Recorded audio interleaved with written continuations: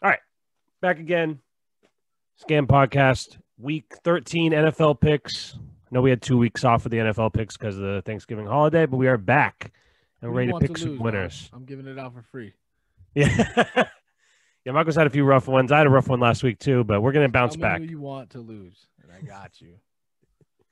Like I said, even if Malcolm's picks aren't winning, now you just know to bet against it. We're giving you the winners in inadvertent ways, So I have some winners. Unlike Malcolm, I have some winners this week. I'm ready to make my picks. As you can see, we have no guests this week. We kind of threw this together last second. I feel like we get a mulligan on this season because, the fucking Broncos are playing without a quarterback. Yeah. I mean, like, what are the odds of that even happening? Not saying I was picking the Broncos, but, you get the gist of it. Yeah. We also have 2 Monday night games and a Tuesday night game to come in this weekend. So the NFL refuses to cancel games. No. It's funny. Someone went over it on Twitter on Wednesday when the Ravens and Steelers played a game. It was the first Wednesday all year long there wasn't a positive test. But magically, on Wednesday, they're like, no positive test, game on. So it'd be bad PR. Yeah. What's funny is I didn't even know that game took place. Who won it? The Steelers won because the Ravens didn't have their quarterback or 2 running backs. So yeah, that's what I'm saying, dude. What the fuck? Like, actually, last week you actually picked before the news came out about the Broncos quarterback. You had already submitted your picks for the weekend, and you picked the Saints -5, but they took that bet off the board.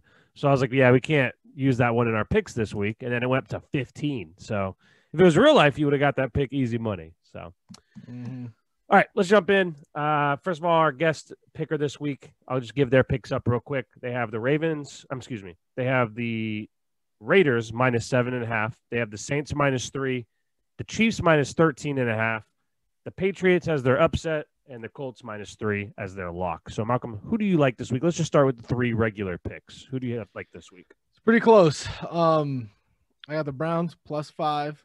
You love the Browns this year, and that's been one of the teams that I feel like every time you've bet on them, they've either covered or they've come very close. They haven't really put up an egg yet. I got a good gauge on them, and they've stayed healthy all year. There's nobody that's really gone down. Oh, well, other than OBJ, but he wasn't really. I mean, like Corona-wise. Yeah, every week they're all on the field. Yeah, that's true.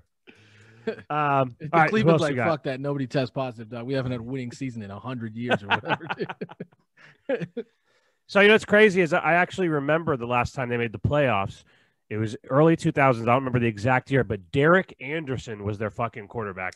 It's nuts. Anderson. Well, it's nuts because even when they had a good quarterback, he was a bad quarterback. You know what I mean? Like, They legitimately have never had a good quarterback on their team since, I don't know. I don't even know who the fuck Browns quarterbacks. There's that famous picture where it's like the back of the jersey. The one who started it all was Tim Couch. He's Couch, like baby. He's like the genesis of shitty quarterbacks. Yep. He was the great hope, the great white hope for them. Who are your other 2 picks? All right, I got the Colts.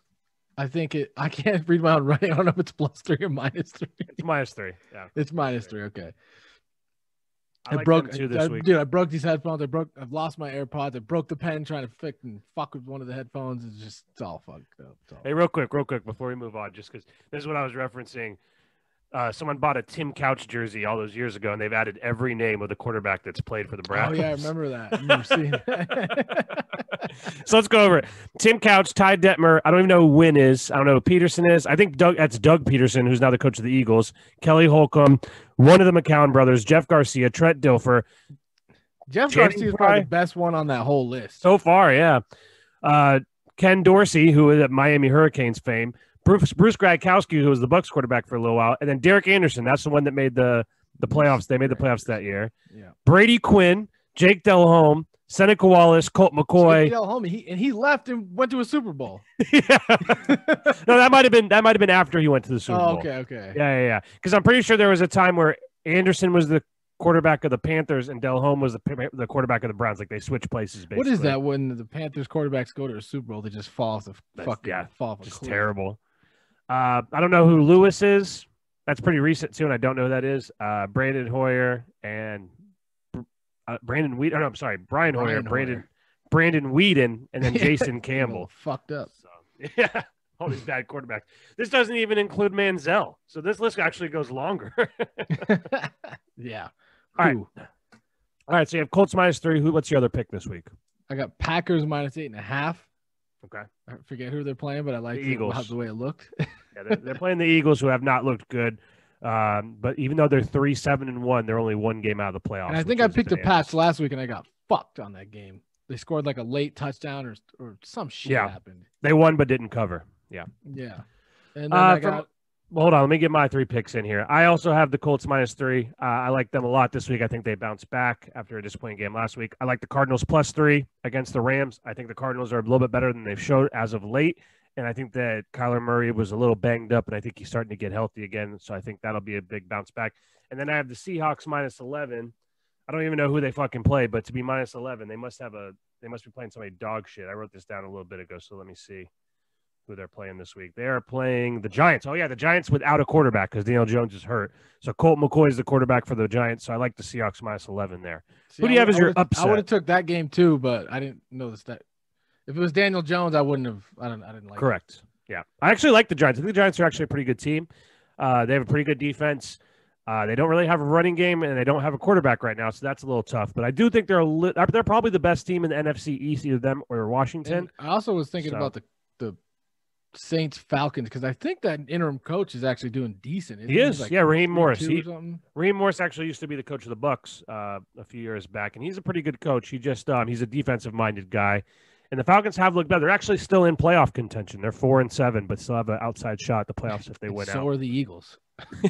I think they're leading the division. No, they're not. I was just saying the Eagles are a game out.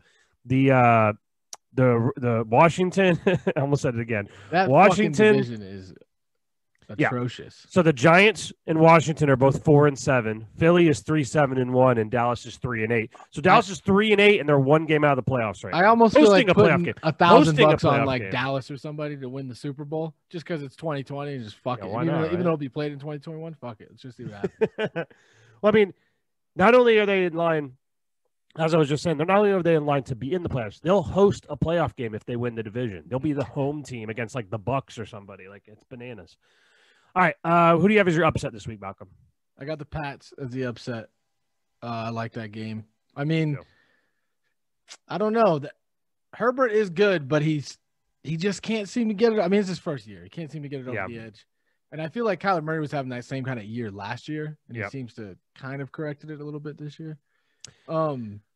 And then my lock is the Chiefs at -13.5. I like. Okay, so no surprise here. Both me, you, and the guest have the Patriots as the upset this week. So that means they're definitely going to lose. But all three of us have the Patriots. I agree with the same thing. I mean, I don't blame. I mean, Cam Newton had 80 passing yards. I don't blame them being the underdog.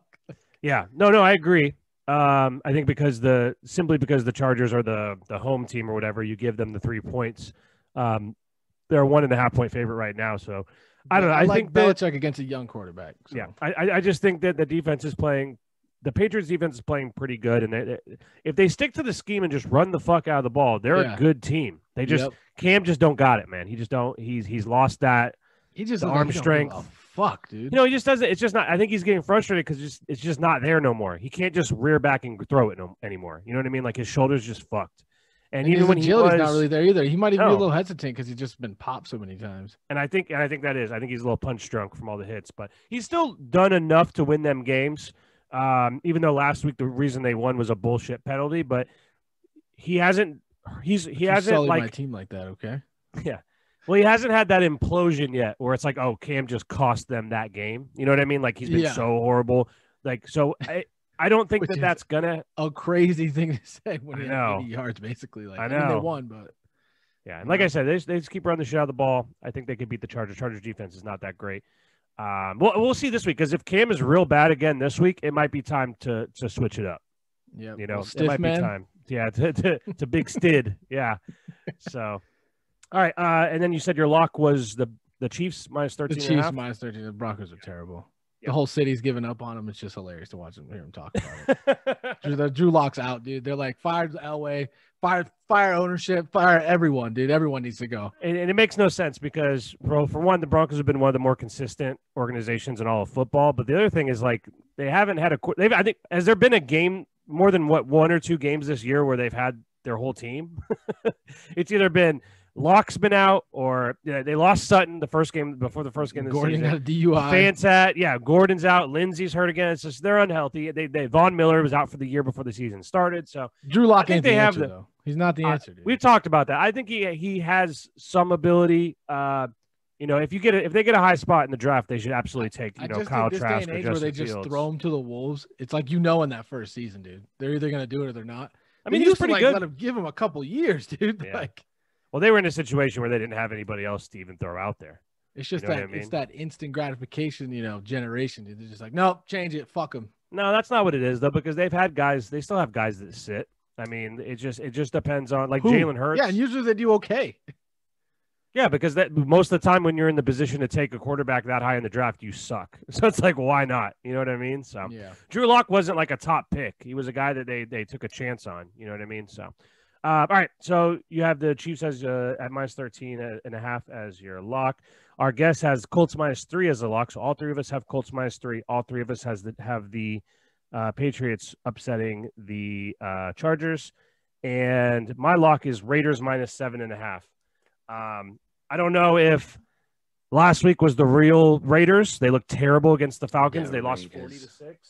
Yeah, I know. They got shellacked. Yeah, so I don't know if that was the real team or if that was the outlier where they had one bad week, but we're going to find out. They play the Jets, and they're only 7.5-point favorites. That's kind of crazy, but we'll see.